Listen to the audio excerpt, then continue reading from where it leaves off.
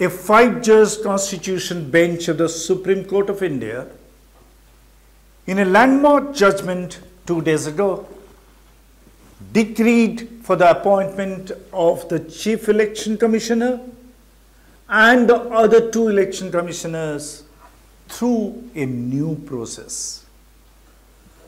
The next time an election commissioner is to be appointed, it would not be at the sole pleasure of the Prime Minister of India. A collegium consisting of the Prime Minister, leader of the largest opposition party, and the Chief Justice of India would sit together to make the final selection. The Supreme Court's decision came while adjudicating petitions seeking a more level playing field for the political parties during the elections. The petitioners had argued that as the election commissioners are today appointed by the government of the day, the ruling party enjoys undue advantage in the electoral process. Well, the likes of N Session have been a rarity. A majority of election commissioners have proven to be weak-kneed, mostly towing the line of the party in power. Some argue that India's electoral process is robust, as evident from the fact that the ruling party has been losing some elections while winning some others. Yes, that is true. That has been the case since the very first election in 1952. No one can say that India's elections are fixed, but increasingly there is evidence that the top leadership of the Election Commission have been showing lack of fierce independence. Many of them are chosen because they are embarrassingly close to the ruling coterie. There are telltale examples. N Session transformed the image of the Election Commission by scrupulous adherence to the rule book, by showing the powers that be that he was not ready to be browbeaten. But M.S. Gill, who followed him as the Chief Election Commissioner, was a pale shadow, pursuing the policy of least resistance. No wonder, post-retirement, Gill joined the Congress party. He was rewarded with a Rajya Sabha seat and he even became a minister. That was a disgrace for the office of the Chief Election Commissioner. Look at the other side of the story. Take the case of Ashok Livasa, an election commissioner who came into prominence for opposing the clean cheat.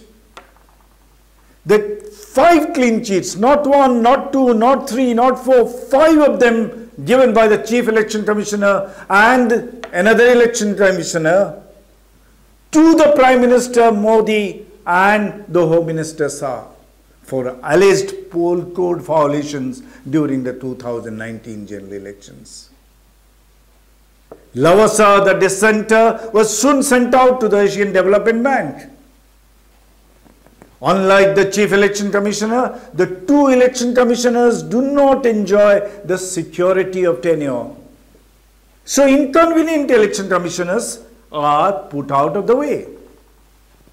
Lavasa would have become the Chief Election Commissioner in 2021, and that would have been problematic for the ruling BJP. After all, if as an election commissioner he showed this gumption to take on the most powerful men of this country, what would he do if he became the CEC, Chief Election Commissioner?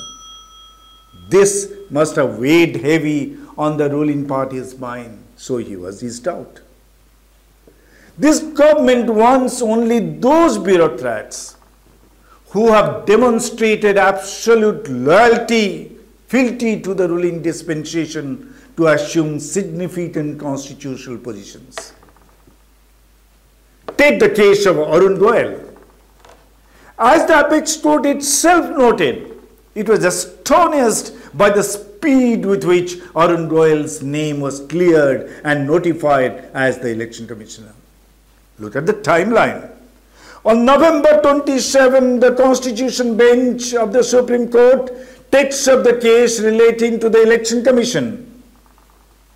A petition questioning the process of appointment of election commissioners. On November 18, the next day, Friday, Arun Goyal, a pliable bureaucrat, announces that he has applied for voluntary retirement. After all, his application for voluntary retirement has to go through all the elaborate processes before it is accepted by the government. Usually it takes weeks, if not months, to be processed. This has been the case under all previous governments. This has been the case under this very government itself. Remember the case of Subhas Garg, H.C. Garg, who was forced to serve as a power secretary for several weeks, even after he had sought instant voluntary retirement when he was sifted out from the finance secretary's position. But lo and behold, Arun Goyal's application was processed in the very same day, within a couple of hours. What an astonishing speed. And that's only half the story. The government notified and took up the case of this recently, last hour, voluntarily retired Arun Goyal for the post of Election Commissioner the very same day, the very same hour. And this selection process went through all the paraphernalia. Was approved by the Prime Minister and even the President of India the very same day, and the notification was issued the very same night. November 18 was a red letter day. Countries world over should look at this day to see our government's extraordinary efficiency. It was a Friday. The next Monday morning, before the Supreme Court began the hearing, Goyal had already taken oath as the Election Commissioner so as to preempt any stay by the Supreme Court about the future appointments. See this alacrity and contrast this with another example. The same government had taken months to notify the name of a Chief Justice of a High Court as the Supreme Court judge, just because the judge concerned had demonstrated as the Chief Justice that he is not a pliable man. He is not someone who will toe the government line. And that is the name of the game. If you are a cheerleader, you are embraced instantly. But if you show a bit of spine, then you will be sent to the doghouse. That is the clear message today. Fall in line or face the consequences.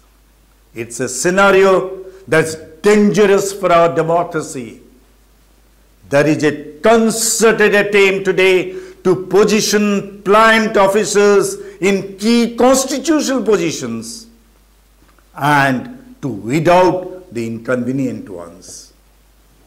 That's a danger lurking ahead, that our democracy might eventually become a casualty. We must remember that the Election Commission is too important a body to trifle with. Yes, the Election Commission today is not a glaringly partisan body yet. But the way things are moving, days are not far off when the Election Commission will be packed with manifestly yes men.